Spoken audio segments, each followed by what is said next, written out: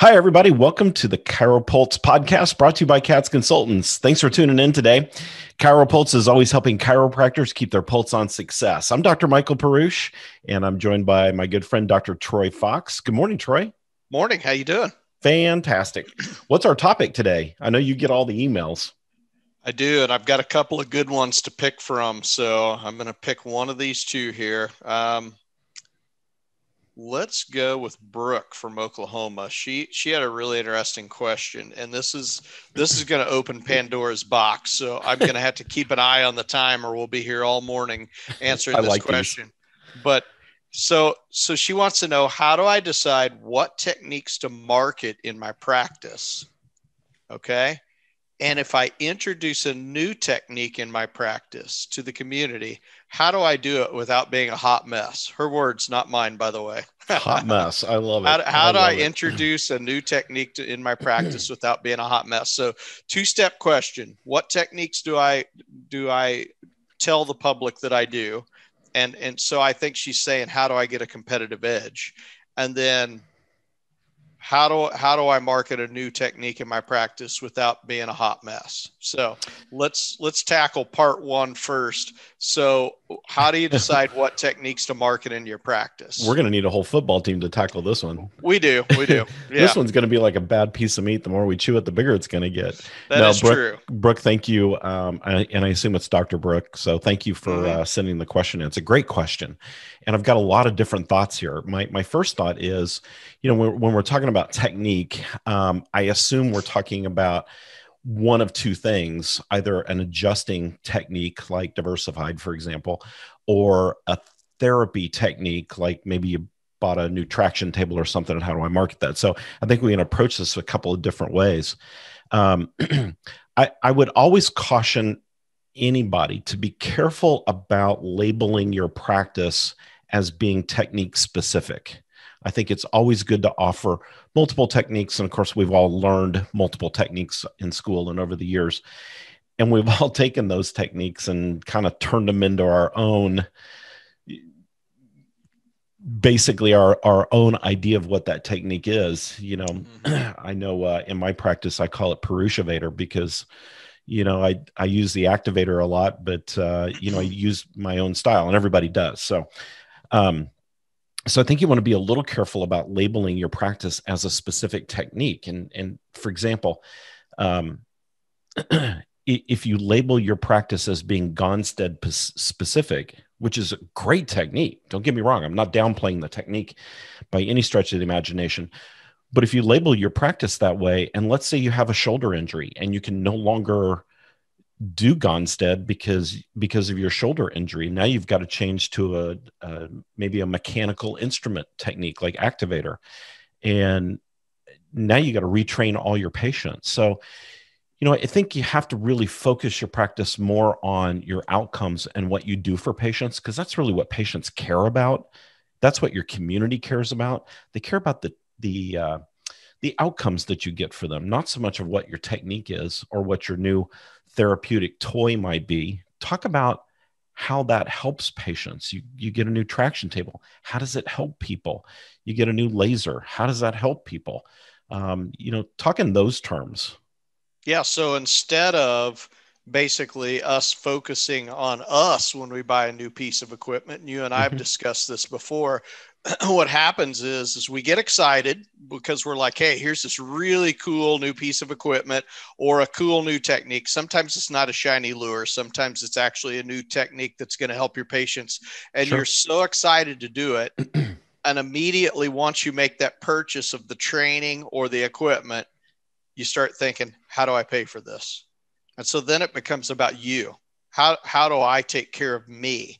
Right. And what we really should do is think about what we initially thought about when the excitement came upon us through the technique was, how do I help my patients with this? Right. And so that's what we need to focus on. And I agree with you from a standpoint of if we market our technique as the next best thing since sliced bread, and we injure ourselves, or we just get older and naturally we go, I need to move to a more mechanized technique to treat my patients. Right. But I've told my patients that Gonstead is the only way that you can adjust someone.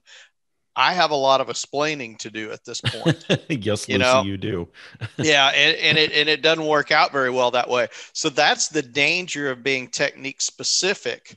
Right. But promoting what helps patients, like you said, I think is very helpful. So we need to take the focus off of us, put it back on the patient, in my opinion.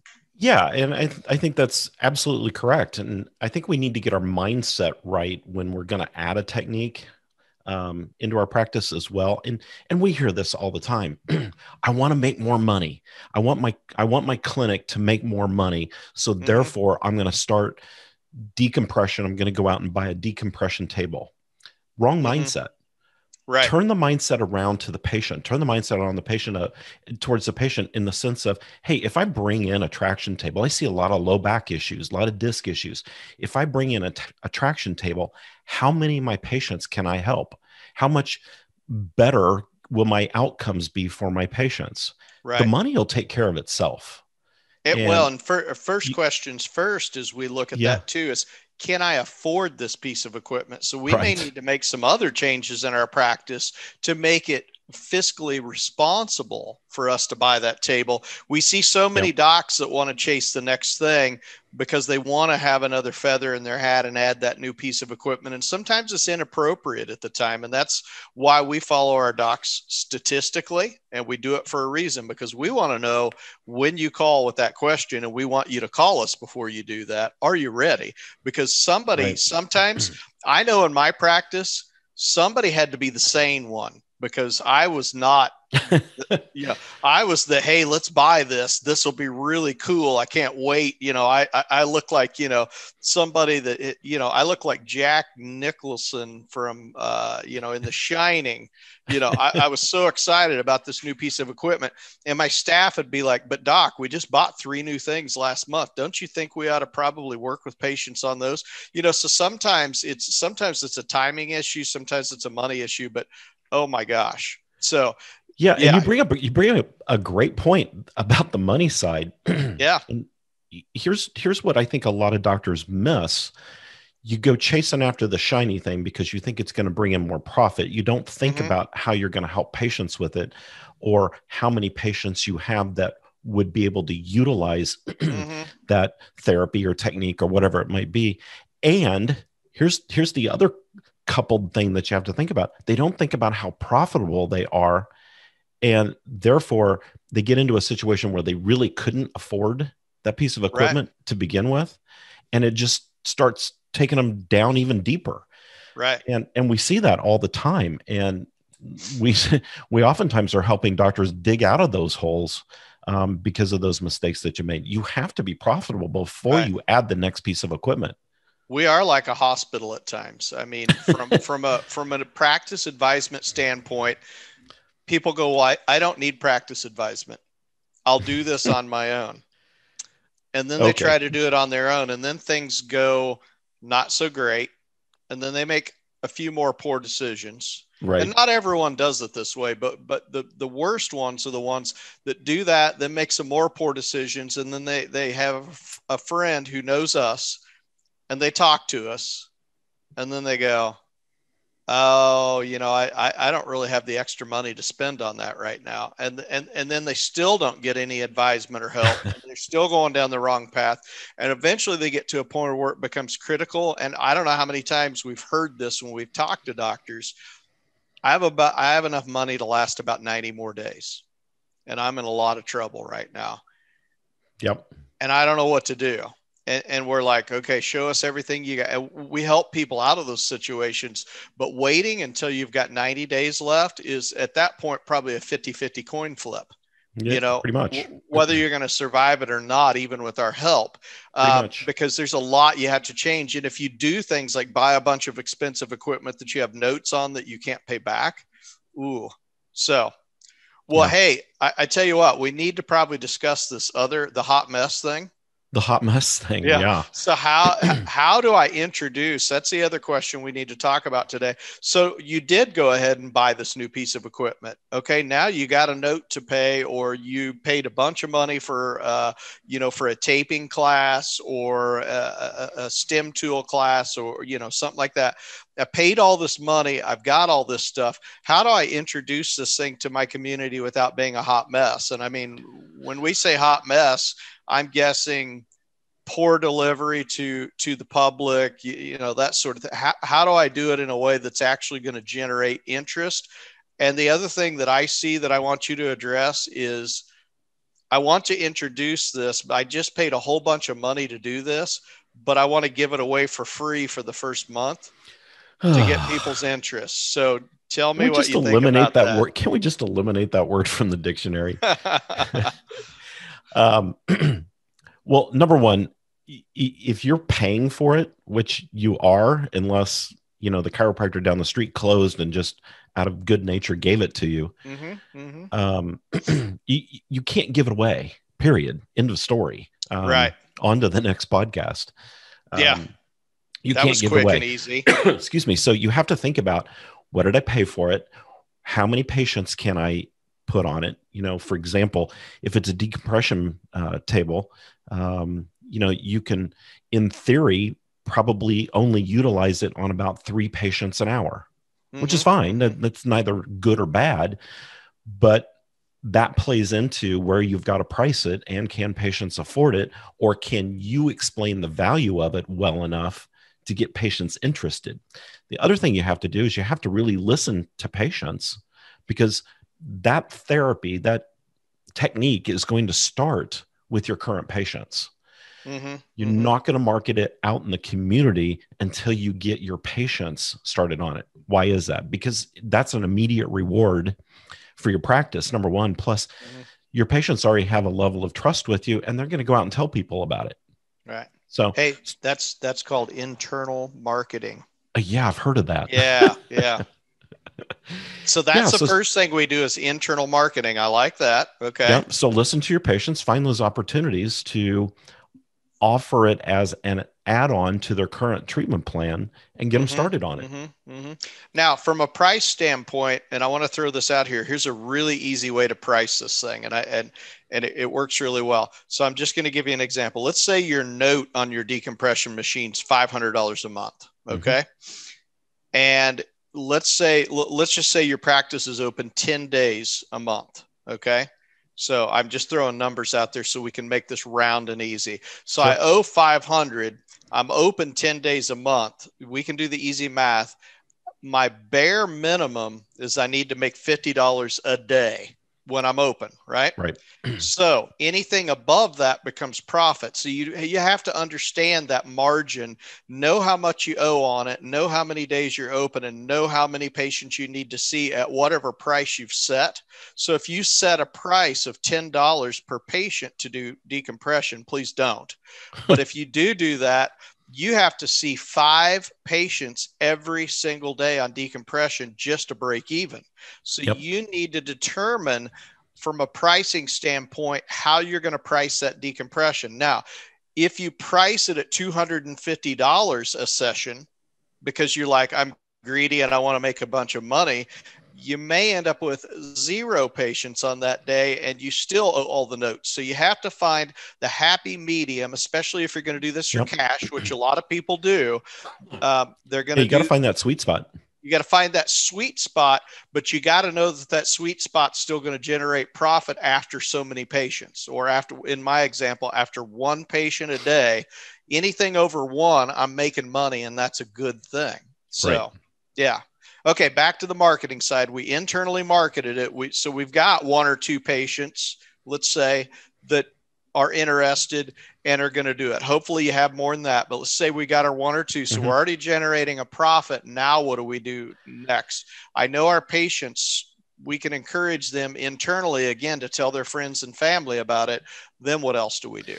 Yeah. And I always suggest, just to piggyback on that, I always suggest that when you buy something, think about how many current patients you could get on it. Because you want your current patients, again, it's the low-hanging fruit. You want the current patients to actually be paying for the piece of equipment. Then you go out and market it externally. And personally, I think the best way to market it externally is doing social media videos. Actually show people what it is and how it works. in a video and post that on Facebook and Instagram and put it on your blog, on your website. But I don't like Facebook, Doc. I don't like doing live videos. We hear that, and I'm like, well, you know what? I guess you could not do it and be, you know, moderately to poorly successful. That's poorly successful. Moderately to not so whatever. Not successful. But not successful. But our folks in practice that are wildly successful do things that sometimes aren't comfortable. And they also do things that attract a lot of attention from the public in a very good way. And that's the easiest way to explain why social media works as good as it does. It causes a buzz in your community. Exactly. Yeah. If you're not pushing yourself out of your comfort zone once in a while, like getting on Facebook and doing a live video, then you're never going to reach the pinnacle of success. And I don't care what motivation speech or book you read or hear. Everybody talks about you got to push yourself out of your comfort zone. That's how you grow. That's how you get successful. Yeah. You know, back in the days when we used to do spinal screenings, we never coached people to go where the people aren't. We coached doctors to go find the biggest events you can, like the RV show and the home show and those kind of things. But it's not enough just to show up. You got to make a splash. And that's what social media videos allow you to do. And it's cheap. It's easy. You do it right there in your office. You don't have to leave the office. I mean, social media couldn't have made marketing more easy. No, it's way better than going to the Amoco gas station and standing there in between the pumps. We know somebody that actually did this. He was going outside of his comfort zone, and that was his whole point, was to stretch himself. He'd already done spinal screenings like the rest of us. And then he said, I'm going to go one step beyond. So he asked this gas station, a very busy gas station, if he could walk around the gas station with his dry spine hanging over his shoulder and talk to people about chiropractic, and it may sound cheesy and crazy, but he did it. And, you know, there were probably some people that thought this guy's nuts. And there were probably maybe a few people that actually went, you know what, I'm in needing to see a chiropractor.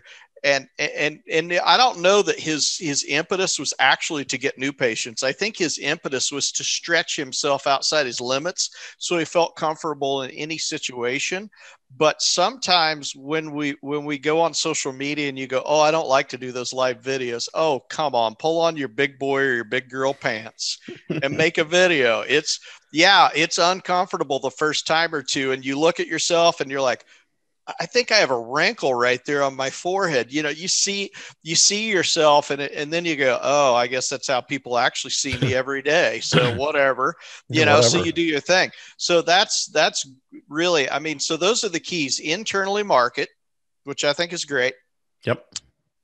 And you said low hanging fruit, and we mean that in the nicest way. I mean, we have wonderful patients, but what we're saying is go easy first. In other words, there are patients that would love to and need to utilize this new service like decompression. Allow them to utilize it first. And guess what? That alone is going to pay for it. So there's number one, internally market. Allow your patients to begin the external marketing campaign. Then you go on social media, whether that's Instagram, Facebook. Those are the two biggest ones. I mean, those are probably, and here's the other thing. Right. If you can do a brown bag launch, or you can get in with the Kiwanis Club or something like that, or if you're, already with the Kiwanis Club, and you go in and talk with them about it. Hey, I got a new piece of equipment. I'd love to show you guys, just a low key demonstration on what it does. I don't think you really have to hype up decompression or a lot of other techniques. I think anymore, if you just teach people what it is and how effective it is, and you turn it back to them, you win every time. Every time. So every time. And that will keep you from being a hot mess. Yeah. That, Brooke, is how you do it. And you do it very easily. And so I'm thinking from that standpoint, we probably just taught a lot of people how to step out of their comfort zone just a little bit, how to market that new technique. You may have a technique in your practice right now that nobody even knows that you have. They don't even know that it exists or you exist. Get on Facebook, do some lives, get yourself out there. I know some doctors that don't even know themselves what they have in their clinic. Well, that's true. Because they bought something a long time ago and they didn't they made it a hot mess and they didn't utilize it. Yeah. Now it's sitting in a closet somewhere. So, I do love doctors like that, though, because then when I put on message boards, hey, does somebody have blah, blah, blah? Somebody will message me and go, got one brand new in the box or barely used 4 times. And I'm like, yes. It's like going to a garage sale at that point, because then I'm like, I want and need that piece of equipment. And they're like, yep, never used it. And I'm like, fantastic. Perfect. I'll bring my checkbook. Thanks for the 50% discount. Exactly. I love it. Well, Brooke, that was a great question. Thank you for sending that in. And Troy, I appreciate you bringing that one to the top of the list this week. Yeah. So, hey, tell them how they can get a hold of us, because we sound like we know what we're doing. So from a practice advisement standpoint, if we can help you, let us help you. So how do they get a hold of us? Doctors. Yeah. You can get a hold of us really easy. katzconsultants.com. Go to the website. You can find our phone number. You can jump on our calendars and schedule a breakthrough session where we just sit and talk. What's happening with your practice and how can we help you? You can also join us on Facebook at Katz Chiropractic Consultants and our KC CHIROpulse Facebook page as well, where we post a lot of great nuggets of information to help you with your practice. So, and if you have a question, you can get a hold of me. Yep. Troy at Katz, KATS Consultants.com. Troy at KatzConsultants.com. Ask me anything. We'll use your question and we'll answer it to the best of our ability. Absolutely. We enjoy talking to docs all over the country. So, all right, everybody. Thanks for tuning in to the KC CHIROpulse podcast brought to you by Katz Consultants, helping you stay inside your comfort zone, but stretching it as far as we can. So from all of us here at Katz Consultants, stay informed and well adjusted.